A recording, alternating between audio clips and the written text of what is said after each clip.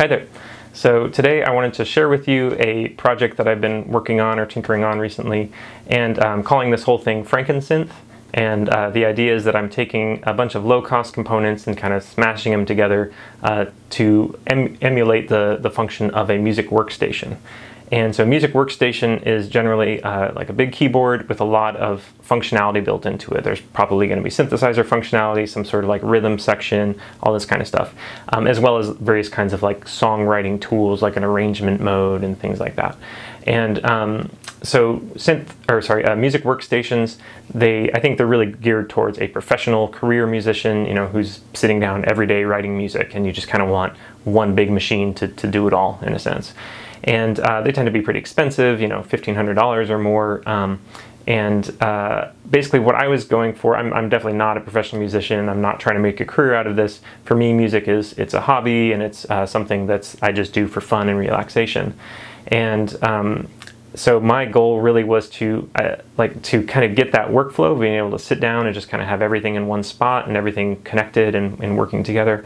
But obviously I don't want to spend nearly as much as a full workstation would cost. So basically my goal with this was really something where I could just kind of sit down, turn things on, and just start playing and start having fun. I use music for relaxation at the end of the day to kind of unwind, and it's just I just want to be able to kind of not get lost in all of the technical details of how things work. So oftentimes when I sit down to play music, I find that, oh, you know, I have some idea of like, oh, I want to play with this thing, and oh, they're not syncing right, or, you know, the MIDI's not working, or there's just something about it that's kind of not working, and I have to go and figure it out. And so I end up just kind of getting bogged down in like doing tech support of my own home studio. And that's, pulls me away from the actual music making process. So that's really my goal, is to just cut out as much as possible the things that can go wrong, and the different configuration options, just have things pre-configured as much as possible so that things work together. You know, they talk through MIDI or sync or whatever it is I'm using. And I can record quickly and easily, you know, that kind of thing. So I'm trying to get past this point where I'm constantly like changing things around and getting bogged down in how things are connected, so I can just sit down, focus on making music. Yeah, so let me show you what I've put together here. Okay, so here it is, kind of an overview shot. So this is what I'm calling Frankensynth, and you can see it is a keyboard with a bunch of stuff on top of it. So let me kind of go through some of the components and how this stuff all works. So I'm going to start with probably the least glamorous part, which is the stand. This is a Jamstands, and you can see it's built kind of like a tabletop with 4 legs, as opposed to the more like X or cross style stand, keyboard stand. And I found that I just like this so much better without having something to like knock my knees against. Kind of the only thing I found is there's a little wing nut that's supposed to go right here to help secure it. That one did bump my leg, so I just removed it, but it still works totally fine. So definitely I can vouch for this Jamstands thing being pretty nice. The legs on the Jamstands are also telescoping, so you can bring it up to standing height too, which I really like. Okay, so on the surface here, so starting at the left here, we've got a Volca bass, a Volca FM. This is the KORG Nanokontrol 2. This is a little passive mixer called the Little Bear, I think it's called. One Little Bear. So this is a little passive mixer. This is a little battery cell. This is a single 18650 battery in an enclosure that gives it a USB output. That is to power the KORG NTS1 here. I also have a Monotron delay, and then all of that is sitting on a keyboard here. And this is the let's see, I think it's the Yamaha 225 GM. So it's a Yamaha keyboard from the mid-90s, and it does have full MIDI capabilities. And then on the back here, I've got this big fat battery strapped on here. So this is a rather massive, it's a 1-pound battery. You see it's got 4 USB outputs.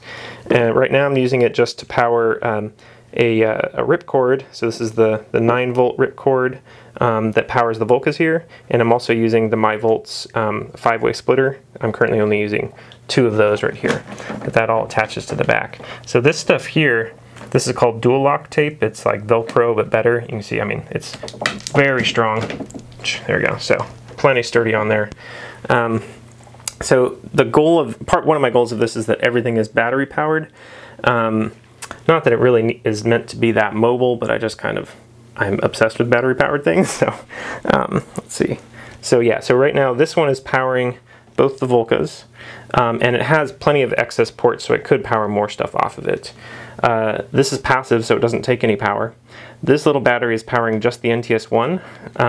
The reason being, I found that because I'm using the full mixer here is going into the NTS-1, and I find that if I power everything off of one battery, I get a little bit of noise through this.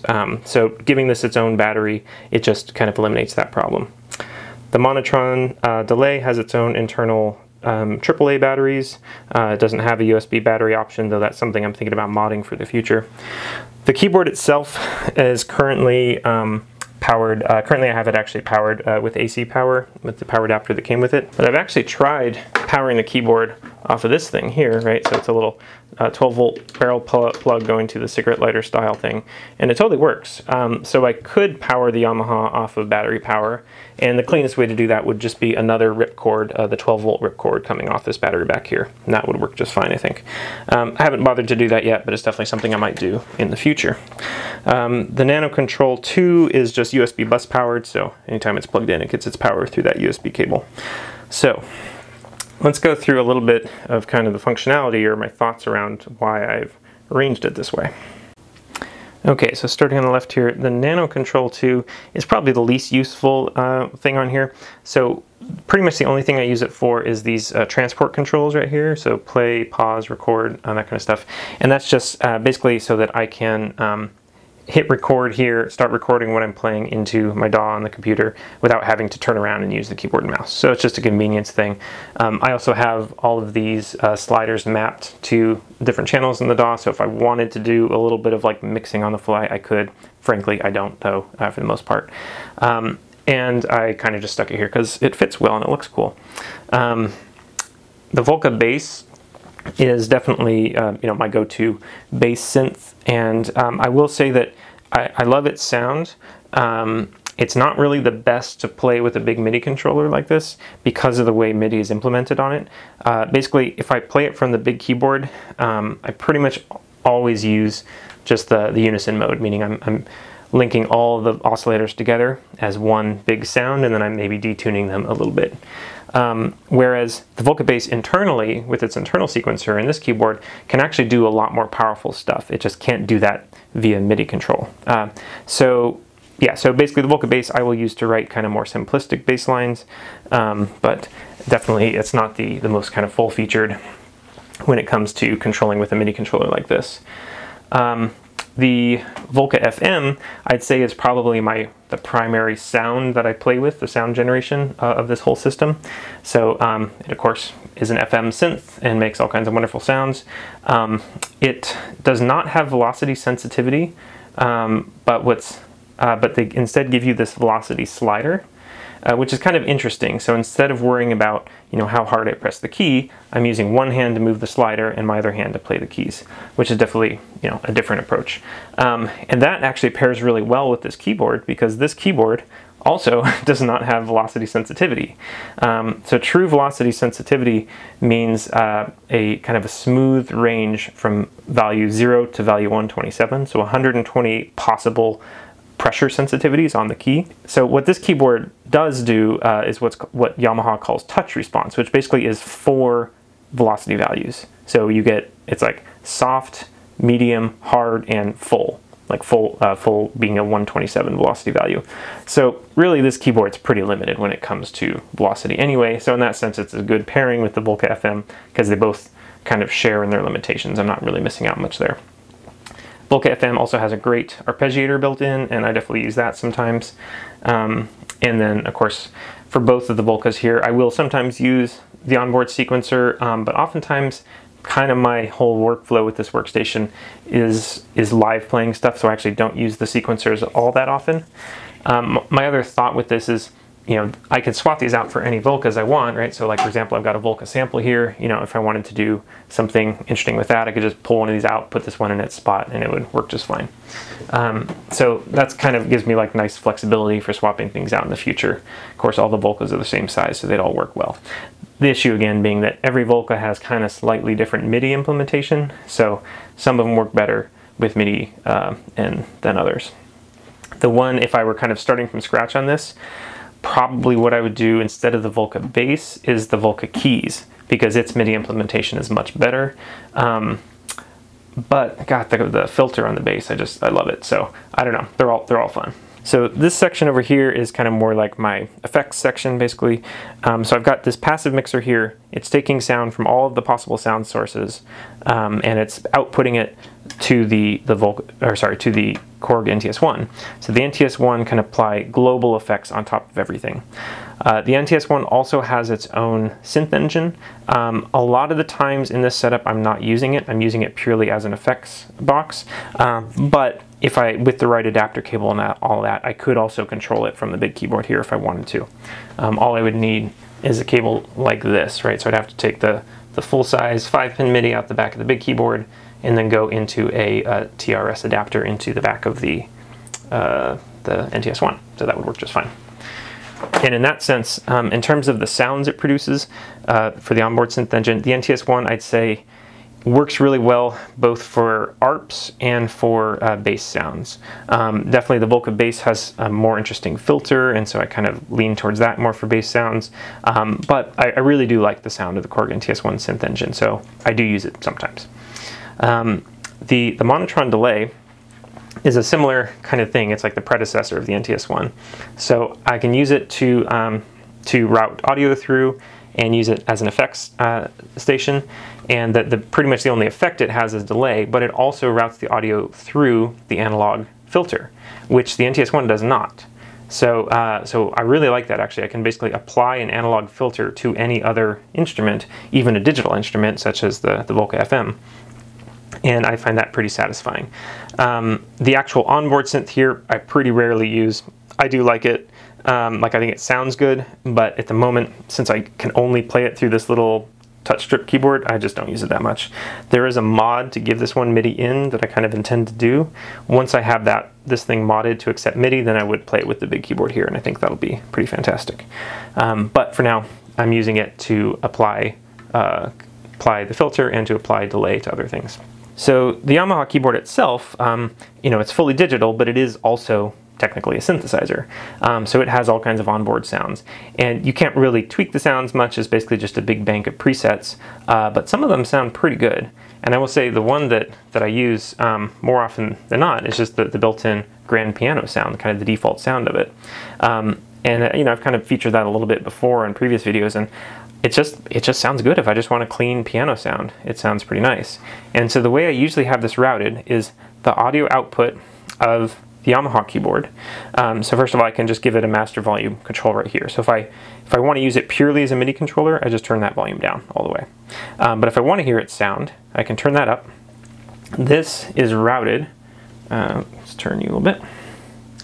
So the Yamaha keyboard sound is routed through the Monotron delay, and then the Monotron delay output goes into this little passive mixer, and then the passive mixer goes into the NTS-1. So basically I can apply 2 layers of effects on top of the built-in Yamaha sounds, such as the grand piano sound, which is cool because this is definitely a very clean digital kind of sound, and this, the Monotron delay, gives it like a kind of an analog grittiness to it. And I think that's fun, basically, to be able to add kind of this like dirty analog filter sound to like a nice clean, you know, simple piano sound or whatever. And then of course I can also add even further effects to the NTS-1, though those are again digital effects, not analog. So one of the big limitations of this setup that I have right now is that the Yamaha only has a single MIDI out port, and I'm just using a standard MIDI cable. Currently it's plugged into the Volca FM. So right now, if I want to switch between instruments, I physically unplug that and I plug it into, say, the Volca bass. And that's definitely not as clean as I want, so most likely I could buy something like the Quadra through that would basically solve that problem. Or I could also, I'm thinking I might actually end up building my own little custom you know, MIDI splitter for this setup, because the goal would be to have all of the MIDI controllable instruments connected simultaneously. So that would be 2 Volcas plus the NTS-1 plus maybe the Monotron delay once I get that mod done. So if I could just have each one on a separate MIDI channel, then the keyboard is actually relatively, well, it's not great for changing MIDI on the fly. It's not like the fastest, but it's not too bad. Basically, if I just kind of memorize, you can navigate the menu by just typing in a number to quick jump to that menu setting, and then use the arrows to change between your MIDI channels. So that's an option. What I've kind of been doing more often though, because the Volcas are really easy to change the MIDI channel on boot, I just power it off, boot it up, change the MIDI channel on the Volca, and I leave this one always outputting MIDI channel 1. That's been kind of my more simplistic workflow, but I think definitely there's room for improvement there. Okay, so let's talk about sync signals for a second. So the Volcas, of course, they have MIDI in, but they have no MIDI out. And then they also have the built-in sync ports, the in and out on both. And most KORG stuff these days also does the Volca sync style, which is convenient. So for example, between the Volcas and the NTS-1, they can use those sync cables, which is nice. So generally, I mean, basically everything on here only has MIDI in, except for the Yamaha keyboard, which has MIDI out. So that's kind of the bigger challenge I'm working around. The easiest approach that I've taken though is I just do MIDI out on the keyboard to MIDI in on typically the Volca FM, but it could be either Volca. Then I'm going to go sync out from the Volca, and that's going to go to something else. So let's kind of rearrange this a little bit so it's maybe a little more clear. Okay, so this is kind of how I've been frequently using it. So I've got the MIDI out from the Yamaha keyboard, and that's going to MIDI in on the Volca FM. And then sync out from the Volca FM to sync in on the Volca bass. Then sync out from the Volca bass through this kind of long skinny cable to sync in on the NTS-1. And that way everything is in sync. And actually I do like on this Yamaha keyboard, at any point if you just press the plus and minus buttons here, it changes your tempo. So I can change the global tempo for all of this. The Yamaha keyboard is the master clock for all of the other ones. So that's pretty quick and convenient, really. The Monotron delay has no sync capabilities whatsoever, so it just is what it is. So yeah, that's how that's all working. The other thing is that the Yamaha does also have a MIDI in. I haven't really been using that, but like if I wanted to sync to the tempo in my DAW, for example, that's probably where I would use the MIDI in so that it would then trigger all the rest of this stuff. The other thing I'll do sometimes is I'll bring in an extra long cable in order to sync this all with something else. And again, since the Yamaha doesn't really do a sync setting, that takes a bit of configuration, and that's definitely something that I want to work on. Typically what I would do is I'd go sync in on the NTS-1 and then kind of reverse the signal path so that I would take sync out from the NTS-1 to feed everything else, and I would tell the Volca FM to ignore MIDI clock, or I think is how I would do that. But yeah, that's an area where it's the ability to sync with outside instruments from all of this, it's not perfect right now. It's something I'm still kind of working on. And again, this whole section really, my focus in any time I'm playing this is more around synth sounds, you know, writing kind of more of the melodic or bassline parts of a song. So at the moment, I don't really have any sort of percussion or rhythm section to this. Now, the keyboard itself does actually have its own built-in, you know, rhythm generator type stuff, and sometimes I do play with its little cheesy sounds and stuff just because it's fun.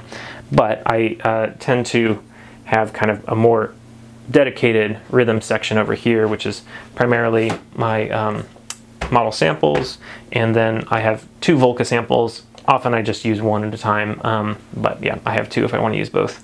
So that's kind of been my rhythm section lately, and I've been working on them in separate workflows basically. So I'll do rhythm and the synth parts separately usually. So something else I've been thinking about, just because it would be fun, like I said, the Yamaha keyboard can run off of this cable. This is a little car jump starter, so it's got USB out, but it also has a 12 volt out for jump starting a car. So I'm pretty sure basically I could make a custom cable that comes out of here and goes into a barrel plug like this, and I could run the whole Yamaha keyboard off of this little battery. Now again, the simpler and easier way is just to buy the appropriate 12 volt Ripcord, and that's maybe what I end up doing. But I don't have a lot of uses for this battery because it's kind of depleted, so I can't actually like use it to jumpstart a car anymore. So I just thought that would be an interesting thing. The issue there being that a jump starter port like this, it can output hundreds of amps. And so like normally when we're running music gear like this, you know, we're like a keyboard like this, it's 12 volts at maybe 1 amp or 2 amps or something. It's a very small amount. So it's pretty safe to play with that. Like you could fry your bit of gear, but it's not gonna hurt you if you get shocked, right? Versus 12 volts at 200 amps or 400 amps or 600 amps that, you know, this type of thing can put out, that can absolutely kill you. And I mean kill you instantly. Like, you know, one touch of that can stop your heart, basically.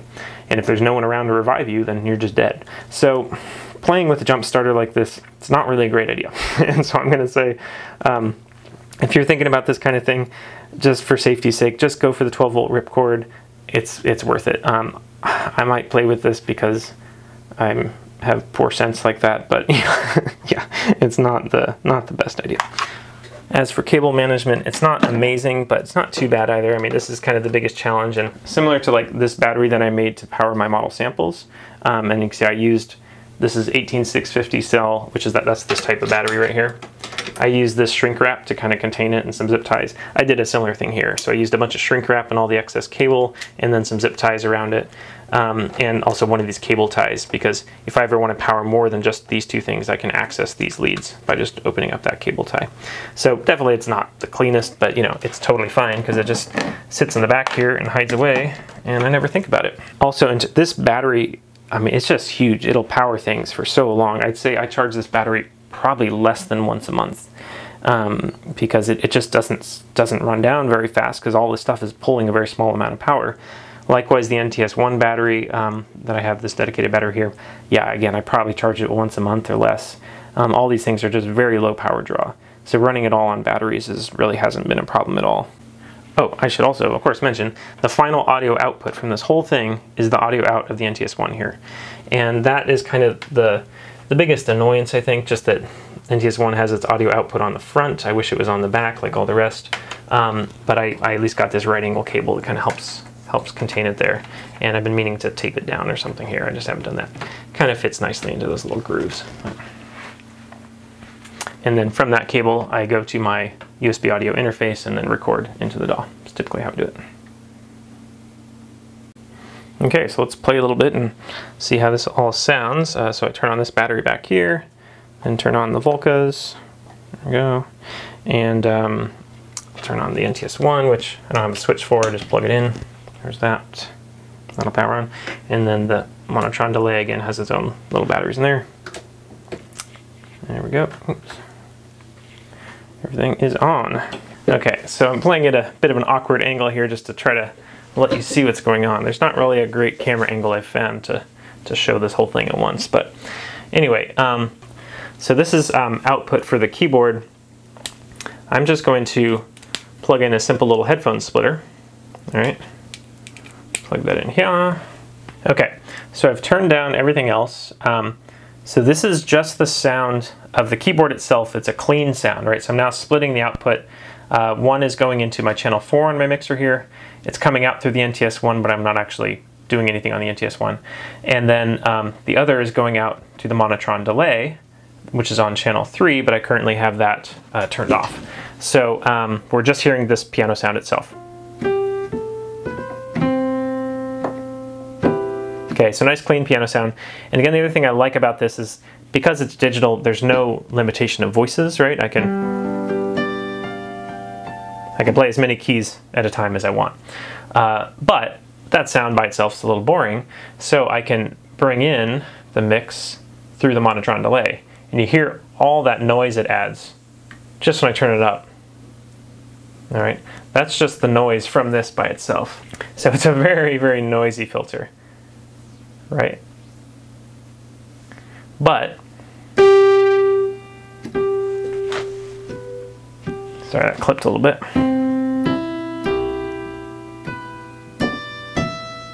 So that's mixing both the clean piano sound and the kind of distorted sound coming through this,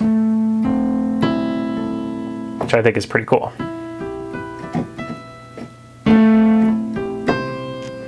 All right, and I can add a little bit of actual delay on this.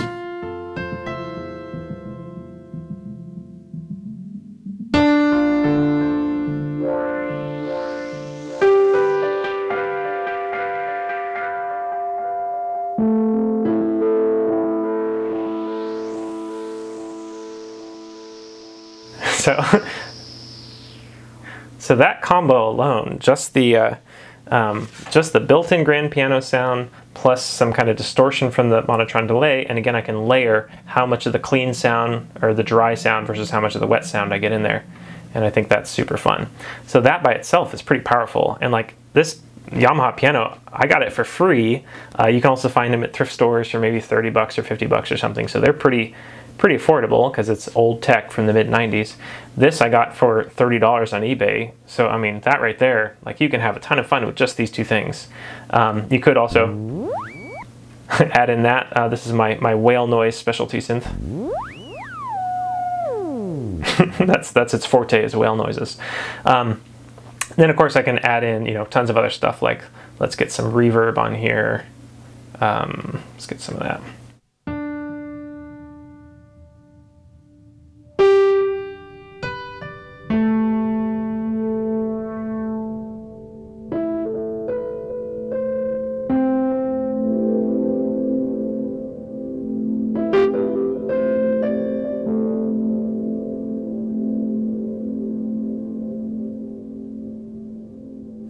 So yeah, you can see for this kind of ambient experimental stuff I've been playing with, that all this is a really great setup. Now, let's also throw in some sounds from the Volca.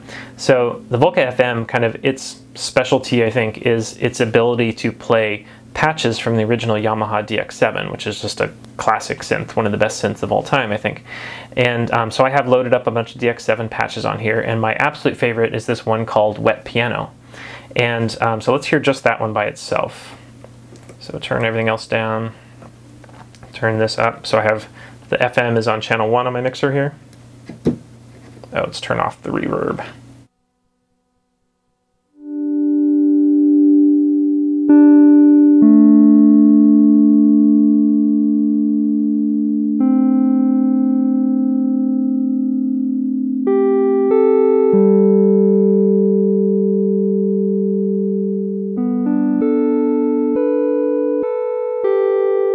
Again, with that velocity slider here, right? So that's how you change velocity. Versus me hitting harder, hitting softer does nothing. It's all just through this. And you can also transpose on the Volca FM, which is kind of interesting.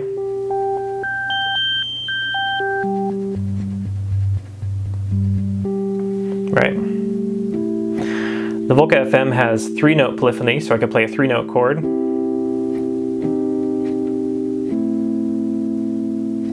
That kind of thing. And then of course I could also play an internal sequence. I could also use this big keyboard to record a sequence into the Volca FM, which I do sometimes. So yeah, that's all great. And because this wet piano, basically it's a distorted piano sound, I'm also layering that with my grand piano and the modifications over here. Basically, I've been really enjoying just playing with these various levels of these piano sounds by themselves. Let's try another little thing here.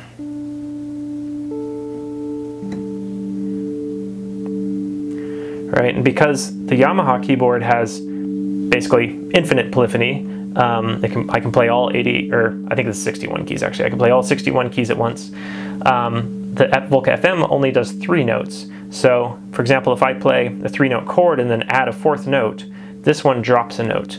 But you don't really notice that much because I'm filling in the sound with all this other stuff as well.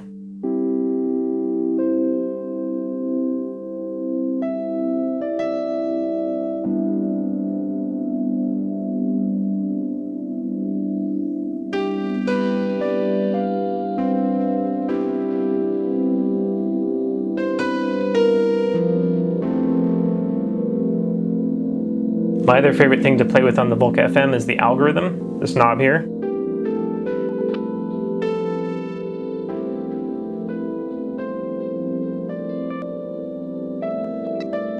Here you can get these kind of glitchy effects as you scroll through the algorithms.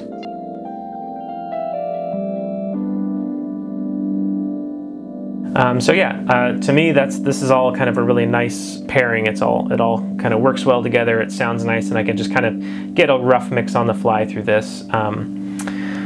And then the final thing, so with the Volca bass, again, if I want to play it directly, I gotta unplug this, plug this in over here. Let's turn off everything else except for the Volca bass.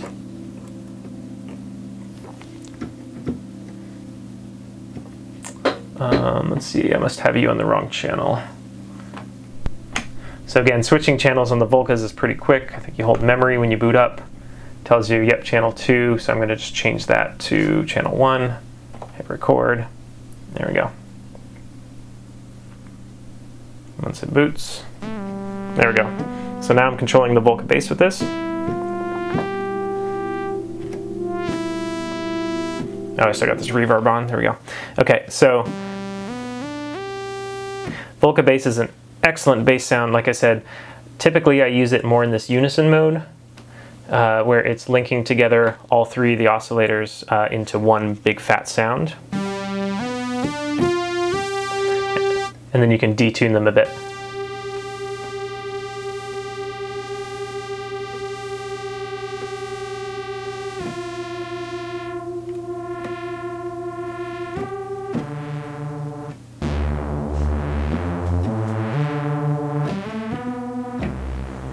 One limitation of this, the keyboard does not have an octave control, so like the keys that are here are the only ones you can play, and the Volca bass can actually play even lower notes than my lowest note on the keyboard here. So if I want to play those lower notes, I have to use the onboard little thing here, which does have octave control here, right?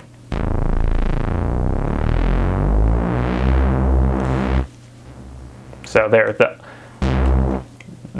these 15 notes are below what I'm capable of playing on this keyboard. Frankly, has not been a big issue for me, but you know, it's something to point out.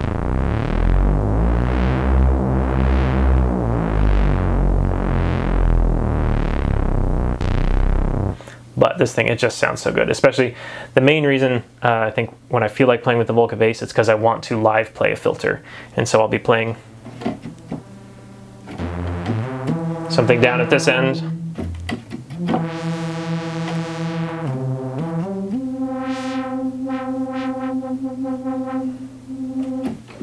As a general workflow thing, often I kind of spend a little time trying to write some little bass line for this. Again, probably a simple bass line with unison mode. And I record that into the internal sequencer. All right, then I'll hit play. Let's just pull up one of my previous ones maybe. Okay. So like there's a little bass line playing on that, right? And I'll come back to live play on top of it. So that'll be kind of the foundation of the song, and then I'll play all this other stuff live on top of it. Turn everything back up.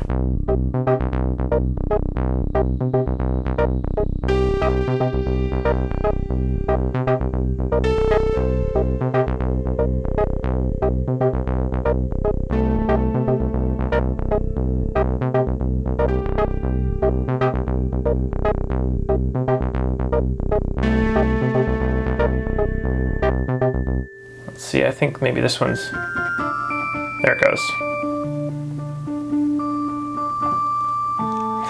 So yeah, really this, the transpose functionality in the Volca FM, it's pretty useful here, because I can have the Volca FM always playing like say 1 octave higher than, you know, my piano sounds in here, that kind of thing. It's pretty nice.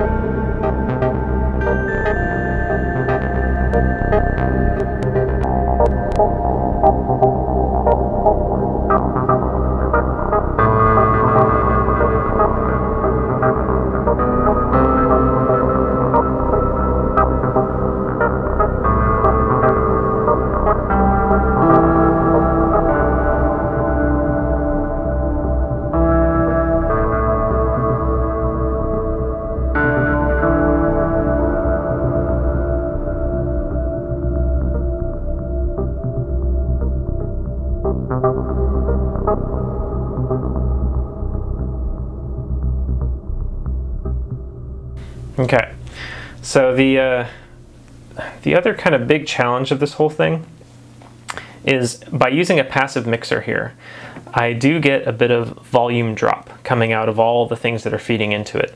So that's one of the reasons why for this particular setup, I haven't really been using the NTS-1's onboard synth engine too much, because it, woo, hear that? Turn all that stuff off. So the onboard synth engine can easily overpower all the other stuff because of the voltage, or because of the audio, the volume drop. Well, voltage drop and volume drop, it's the same problem really. So because this is reducing the overall volume, I can't necessarily get it to be louder than the internal synth here. So if I want to play with this internal synth, you have to use the filter, which is not the same as volume control, obviously, but it's you know, it's kind of the best that you got with this one. So for the moment, I haven't really been worrying about that, and again, I'm using this primarily as an effects box, which it really excels at. So yeah, I think that's generally it. Hopefully you can see I've been having a lot of fun with this. I've been featuring it in a lot of kind of recent things. Like I said, again, everything is just attached with this dual lock tape on the back of everything. It all just sits really well, and I like that I can kind of swap out components over time. You know, it's all really flexible in that way, and you know, plenty sturdy. Nothing's gonna fall off the table or anything. So yeah, it's been fun. It's been a lot of fun.